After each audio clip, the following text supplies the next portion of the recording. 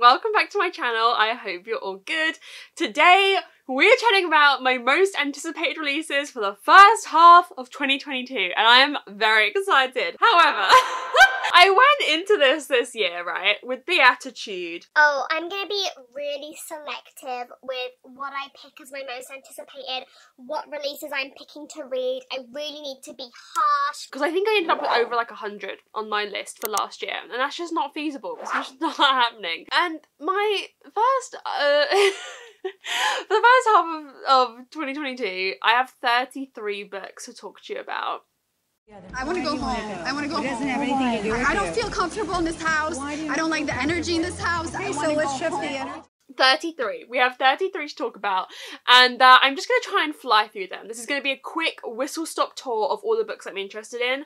Most of these are authors I have read from before and really enjoyed and it's their new releases that are coming out. A few aren't. A few are authors I've always wanted to read or just releases that sound really interesting to me, but the vast majority are authors I have already read. And we're just going to try and like get through this because no one wants this video to be 40 minutes long and we all know that is within my repertoire because I can't shut up. Like, sometimes I'm editing myself and I'm like, Megan, you go on too many tangents. As I'm going on one now. Anyway, I'm gonna go through them in chronological order. I did think about doing genres so like people could skip to the genre they're most interested in, but that was a lot of work and I said, sorry, you gotta deal with this. You gotta live with it. It's like having a job working 24/7 for 2 days on the trot. So the first few have already come out. The first one is The Chosen One by Echo Brown. So I read Black Girl Unlimited by Echo Brown 2 years ago. I don't think it was last year, it was the year before. And I really loved it. All I know about this is that I think the main character goes to this like school and it's very like white privilege and white supremacy and it's about them navigating this. From Echo Brown I kind of expect something unusual, something a little about the box and something that is really gonna like put a different slant on things, so I'm really excited to read this. Then we have The Monarchs by Cass Morgan and Danielle Page. So I read The Ravens. Where is she? There. I read that at the end of last year and I really enjoyed it. This is a duology, so I'm really excited to finish off this series. This is like following witches at this sorority and like their sisterhood, and I can't say much about what this book is about because I don't want to spoil The Ravens, but yeah, it's about them kind of backing each other and like fighting for one another, and I thought it was a really solid book, The Ravens, so I'm excited to see how the duology ends up, and it'll also be a great opportunity for me to finish a series. Get a series done. Next is The Key in the Lock by Beth Underdown. I'm gonna be honest, don't know too much about this. Don't know what she's saying. I didn't know she sang. I thought she rapped or whatever. Yeah. I know it's a Victorian, like, historical mystery kind of thing. I think it's kind of more like, not literary, but like, you know, it's kind of like Elizabeth McNeil, but I just really liked the covers. This is like the only book on this list that I don't actually know too much about. I think it's about a woman and her brother that died many years ago and a mystery that's wrapped up in all of that. Listen, The Key in the Lock, that's a good title in my opinion. Good cover, that's all I need to know. There's not another book like that. The other books are all books I know a lot about and I've made like I figured it out whether I want to read it or not, but this one, just vibes. We're just going on vibes. Then we have Love and Other Disasters by Anita Kelly. This is probably one of the only romances on my list, but I got this one Book of the Month this month and it sounds really interesting. We're following like a cooking competition, which I love MasterChef, Great British Bake Off, like anything that's inspired by cooking or baking, I'm probably gonna read it. I really like that in romances, like cooking, so you can cook for each other. Anyway, I think these are 2 contestants on this cooking show. One of them is non-binary and they're like, I think the first non-binary contestant to be on this show, and it's them falling in love and I'm very intrigued by it. Yeah, I don't read a ton of romance, but this is one that kind of fell into my lap and I thought, that sounds quite good. Cooking, I'm up for it. Next we have Daughter of the Moon Goddess by Sue Lynn Tan. Now this one has been super hyped. It's on my list primarily because a lot of my patrons have hyped it up. It's like a new fantasy where I think like our protagonist has to do something to like save her mum. Like her mum's the moon goddess and she like gets cast out and she has to save her mum. The cover, immaculate. But she's beautiful. Right. Stunning. But she's Beautiful. And this one is one that I've kind of trusted other people. Everyone's like, oh, I'm so excited for this. It's going to be one of my most anticipated releases. So that's kind of why I am excited for it. I'm hoping for kind of just beautiful writing. The cover makes me think of like, you know, I think it's going to be very dreamlike and serene, and like that's what I'm hoping for from it. Then we have probably what I regard as one of my top 2 most anticipated releases of the first half of this year, which is The Maid by Nita Prose. I finally got my UK edition of it yesterday. Look. Look at the sprayed edges. Look at them. I love them. So I've spoken about this quite a lot. We're following a maid at this very expensive posh hotel, and she loves her job there, but she kind of can struggle to like socialize with people. She's a little bit like socially awkward, and a rich man, a very, very rich man, dies at the hotel, and she is the kind of prime suspect for the murder. And so she has to figure out what is actually happening. It's kind of pitched as like a cozy murder mystery, which I mean, that is me. That is me. That is me. I'm obsessed. I eat up anytime a murder mystery is like a mainstream hyped up release, because it doesn't happen enough. It like, this is why I have to read a lot of Agatha Christie, guys, because murder mysteries, like a murder mystery, they're not abundant, shall we say. And so anytime one is super hyped up like this has been, I am just so excited. The cover of it, oh, look at the end pages. I mean, come on. I much prefer the UK cover. I do have the US one as well because I got it from Book of the Month, but I much prefer the UK edition. It's just absolutely gorgeous. I'm so excited to read it. I don't know when I'm going to get a chance to. I might just have to do a vlog where I read some of my most anticipated releases because I need to fit this into a vlog somehow. Then we have The Overnight Guest by Heather Kudenkopf. Couldn't remember the author's name. This is about an author who goes to this like snowy, isolated house to write her book, and she's like, oh my god, this is perfect. I can get so much writing done. I'm gonna be a new me. But little does she know, there was like a double death homicide suicide situation, I think, or maybe not homicide suicide, maybe just 2 homicides, I don't know, at this house many years ago. And she's writing, she's tippy tap typing on a keyboard, and then there's a child outside in the snow somehow. She invites the child in, but so it becomes clear something else is happening here, is what I think. Yeah, this is an author I've read from before, but I've heard a few people speak about this thriller, and listen, snowy isolation, it's written for me. It is written for me. I love that kind of thing. So I immediately knew this was one that I wanted to keep my eye out for. Then we have No Filter and Other Lies by Crystal Maldonado. So I read Fat Chance Charlie Vega this year.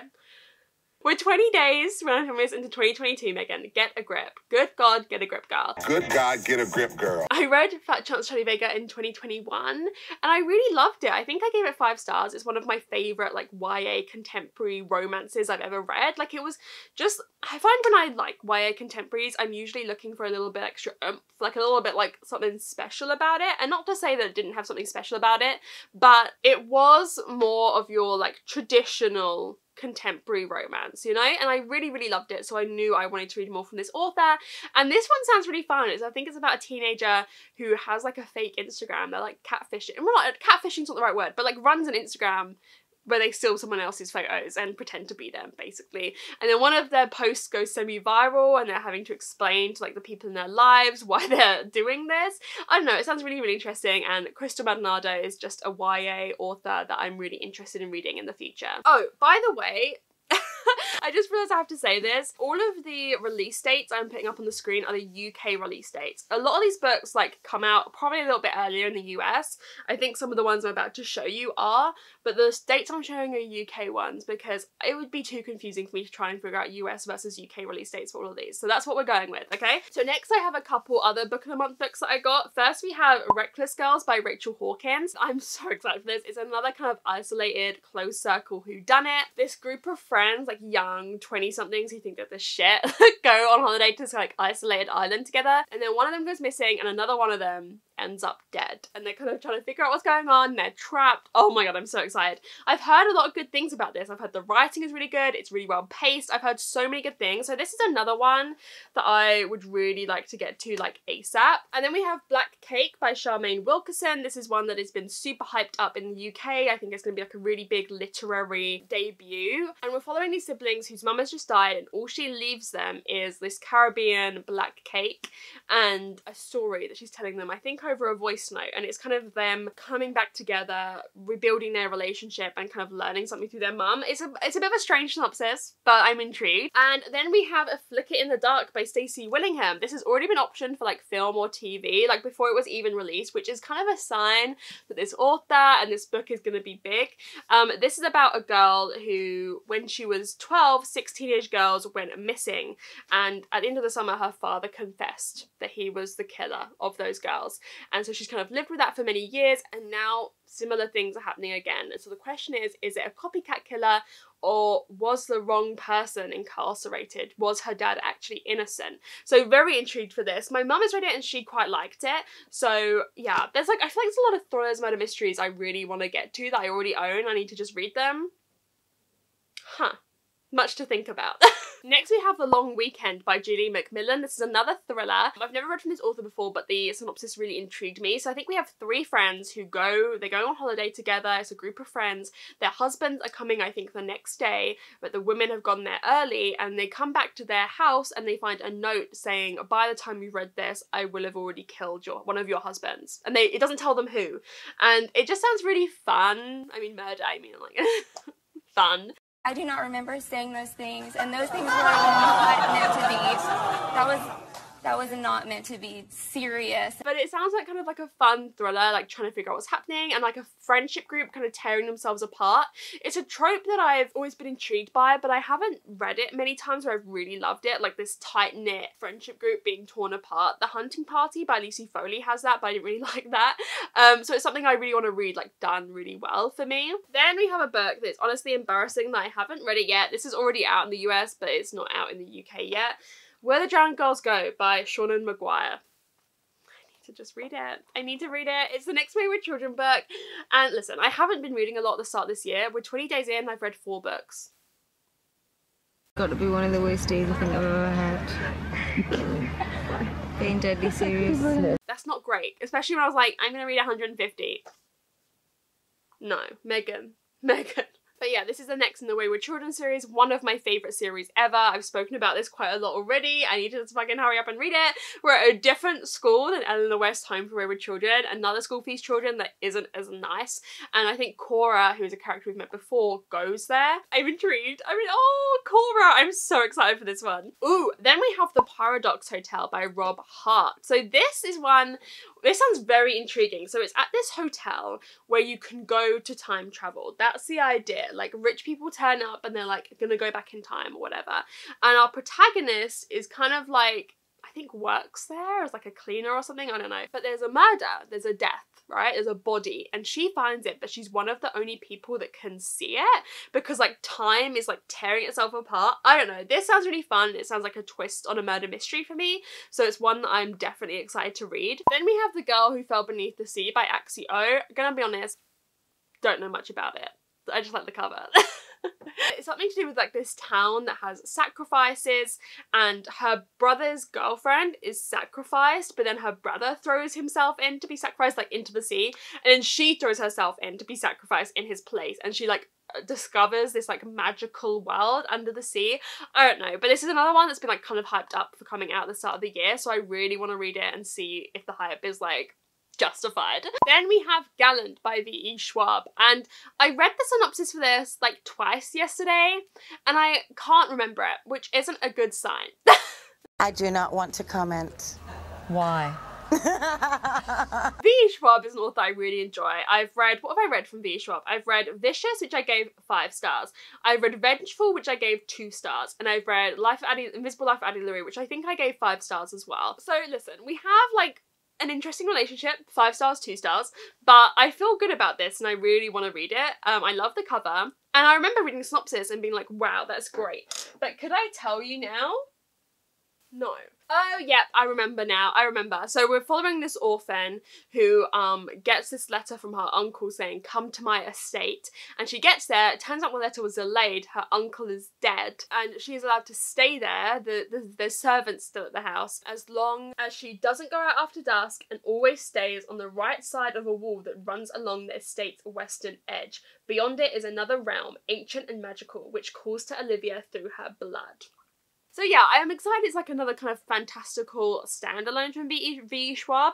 And yeah, I feel like V. Schwab's just an author I'm probably always going to give a go. I still need to read the Dark Shade of Magic series. I do own the first one, but I don't need to start any more series right now. Let's focus on getting a few done before we start any more. Then we have 9 Lives by Peter Swanson. So all I know about this is I think 9 characters get a letter with just each other's names on the letter, but they don't know any of each other and they start dying. That's all I know about it, but I've always wanted to read Peter Swanson. I've never read a Peter Swanson, and he's probably one of these thriller authors I want to pick up most that I've never read from before. So I put his release last year on my want to read and I didn't end up getting it because I thought it had pretty bad reviews.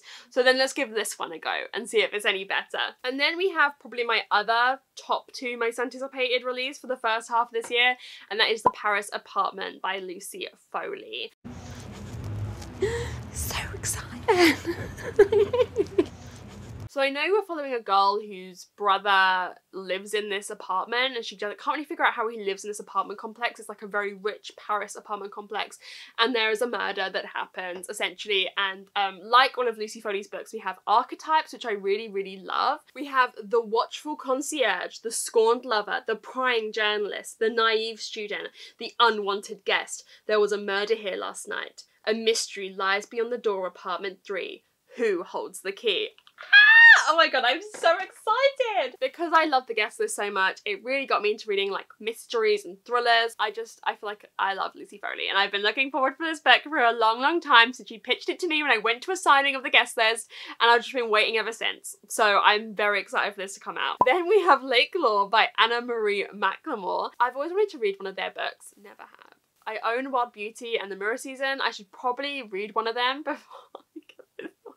I just know it's about 2 non-binary teenagers and the water and underwater worlds and very magical, like all of Anna Marie McLemore's stuff is. I've put it on here because I really want to read their books, but I should probably read one of the other 2 I own first. Then we have Until the Last of Me by Sylvain Neuvel. This is the second in the series. That the first one was A History of What Comes Next. I don't know if this is going to be a duology or if it's going to be a longer series, but we're kind of following... I can't remember what I can say. In the first book, we're following a girl and her mother as they're not human, and they try to influence historical events around the Second World War and the space race to their own cause, to what they want to achieve. That's all I'm going to say, but this is the second in that series. The first one wasn't that loved, but I really, really liked it. I thought it was a solid, unusual sci-fi, so I'm very excited to get to this one. And hopefully if it's a duology, I'll finish off another series, but I don't know if it's going to be a longer series or not. Oh, then we have The Book of Cold Cases by Simone St. James. This is a thriller. We're following past and present. The past, this small town was kind of rocked by this murder that happened, and this rich heiress was kind of the chief suspect, but she got off and now she lives like in this reclusive estate. And in the present day, our main character kind of interviews her, or asks to interview her, and she goes to her estate and things are strange. Like, oh, the sun is out. Yeah, strange things happen, like items of objects move when she's not looking. She keeps thinking she sees a child outside in the snow. That's suspicious.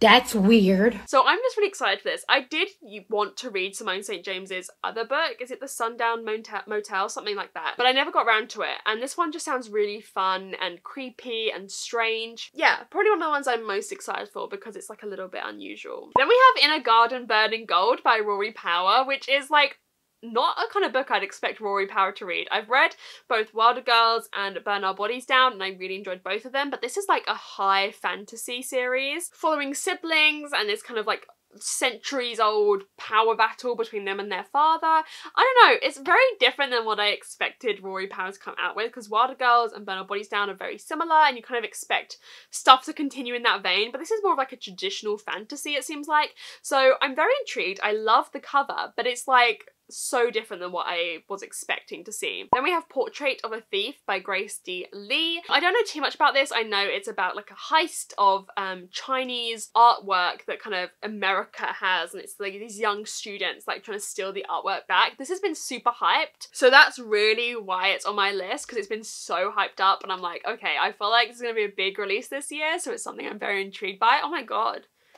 Her voice! Excuse me? And then we have Amari and the Great Game by B.B. Alston. So I loved Amari and the Night Brothers. This is like a story of a girl called Amari who goes into this like magical underground world. The sun is our enemy. The sun does not want us to succeed. Neither does this piece of hair. Can we talk about how annoying this piece of hair is? It always fucks me up. Anyway. If you can't be my friend, just please don't be my enemy. Because my life is tough enough as it is. Yeah, into this like underground magical world where there's like monsters and there's this secret agency that like cover magic, and she's thrown into this world and it's just beautiful. It's a great middle grade. It's very touching. I thought the characters are all super well written, so I'm very excited for this sequel. Then we have Theatre of Marvels by L.M. Dillsworth. I do actually have another arc of this. They sent me two. This is the first one they sent me, and they sent me one with like a more like the actual cover illustrated, but I think that's wrapped up. I can't find it, so I think it's wrapped up. So this is like a very this circusy inspired book, think The Greatest Showman kind of book, and our main character is this mixed race girl who performs in the circus as the Great Amazonia Warrior, but she's literally just a mixed race girl from the East End, kind of fooling them with her performance. But then I think some girls from the circus or in the kind of performance circuit start to go missing, and she takes it upon herself to kind of investigate it. So yeah, I own 2 copies of it, so I've got no excuse not to read it, and I'm very, very excited for it because I love circus theatrics in books, so I feel like this is right up my street. And then we have Book of Night by Holly Black. This is Holly Black's adult debut, and it just sounds really interesting to me. With it kind of, the synopsis reminds me a little bit of Ninth House by Leigh Bardugo. Like, anyway, we're following this character with a very troubled past, trying to escape it, and I think going to university to kind of try and escape it, but the past comes back to her and she's like again trapped in this circle of like dastardly deeds like murder and stuff and thieving and stuff like that. I'm very intrigued by this because I've never read any Holly Black. I've never read anything by her, and I would like to experiment. Something fun. Something for the summertime. And then we have Seasonal Fears by Sean Maguire. So this is the like companion book to Middle Game. When this was announced as a sequel to Middle Game, I was like, oh shit, like oh no, because I didn't feel like Middle Game should have a sequel, but we're following different characters. I think we're following like a brother and sister again. I've avoided the synopsis for this because I often like with like Middle Game and Sean Maguire's other books, I like to be a little bit blind. I just know we're going to be following like people with powers again in some capacity, and it's going to be clever, it's going to be complex, and I just need to get my hands on it like right now. Yesterday. I need to get my hands on it yesterday. Oh, then okay. I need to like reorganize myself for this one. We have Siren Queen by Nhi Vo. So Nhi Vo I absolutely love. I have read Empress of Salt and Fortune and When the Tiger Came Down the Mountain by Nhi Vo. I have yet to read The Chosen and the Beautiful. Excuse me, there she is. But this one, I love the cover so much, and it's like a fantastical old Hollywood setting of this actress having to negotiate like old Hollywood, and like we're looking at like sleaze and like shitty men. I don't think you guys understand a fantastical old Hollywood setting. I think I love books set in Hollywood, and I've always been looking for more of it. Like Evelyn Hugo, right? The Seven Husbands of Evelyn Hugo. I loved that setting. I love the kind of like Hollywood film studio setting. It comes, I think, from my love of the Disney park, Hollywood Studios. And like, I just love like Who Framed Roger Rabbit. Like, I love Hollywood film setting. Like, I love that. I love the behind the scenes of that kind of thing. If you get it, you get it. If you don't, you don't. If you know, you know. And if you don't know, like, I honestly feel bad for you. Like, this just sounds incredible. I love the cover, and so I feel like I really need to read it. Like, maybe I'm gonna read like 5 Nevo books this year. No, they haven't got that many books coming out. Then we have Only on the Weekends by Dean Atta. The Black Flamingo by Dean Atta was on my favourite books of 2021 list, and this is his next release. It's again told in verse, and we're following this boy who found love for the first time, and he's so happy. He's dating this guy, and they're so in love, but then his boyfriend has to move. His dad gets a different job, and he has to move, and he's heartbroken. And then he starts falling in love with another guy, and I think he's kind of dating them both at the same time, and it's about that complexity. And yeah, I don't know, Dean Atta's writing is so beautiful, and I've just always been so excited for another release from him, so I can't wait to read the gorgeousness that is going to be this writing. Then we have Yerba Buena by Nina LaCour. So this is Nina LaCour's adult debut, another one that I'm super anticipating, although I don't know the synopsis that well, but we're following these two troubled girls, I believe. Their paths intersect and they push each other away again and again and again, and it's kind of about the difficulties that they've had in their lives and their stories, I think, and their relationship. And I think I'm really excited to read an adult from Nina LaCour, because I think it will give her more time to really go into like these characters' inner feelings and monologues, and I think that's going to be really interesting to read from. Then we have A Mirror Mended by Alex E. Harrow, which is the second in the Fractured Fables series. Now, I started reading the synopsis for this, and I think it's a spoiler for A Spindle Splintered. I started reading it and I was like, oh no, I think it's spoiling this. I thought they were novellas that were like separate stories, but I think they may be linked somehow. But as many of you know, The Once and Future Witches was my second favourite book of last year, so I want to read everything by Alex E. Harrow because Alex E. Harrow's writing is just gorgeous. So this is the second in this series. And then my final book, my final anticipated release for the first half of this year, is Harlem Sunset by Nikisa Afia. This is the sequel to Dead Dead Girls, which is like a 1920s murder mystery series, which I really like. It was a debut and I feel like you could feel it a little bit, but I'm really excited to see where this series goes, and I feel like our main character and some of her friends are really interesting. And again, it's just like another murder mystery that's like coming out, so I'm like, ah! I'm like, ah! That's what you said. And you know what? What was that? Okay. Clinging on to the murder mysteries from Dear Hope. So yeah, another series that I'll make progress in, but I don't think this series will end this year. I think it's going to continue on. So yeah, another one I'll make progress in, but won't finish. So they are all my 2022 anticipated releases for the first half of the year. I feel like that was a lot. I'm sorry if this video is still long. I tried to like keep myself in check as much as I could. Let me know which of these you are most excited for. If you've read any of them already, because a few of them have come out already. Yeah, let me know what ones you're most excited for to come out, or which ones I've made you excited for, which you didn't know about beforehand. If you've gotten to the end of the video, comment a key emoji. I feel like Paris Apartment, The Maid, like I feel like keys play a big role in a lot of these books, so comment the key emoji if you've gotten to the end. Thank you so much for watching, and I'll see you very soon in another video. Bye!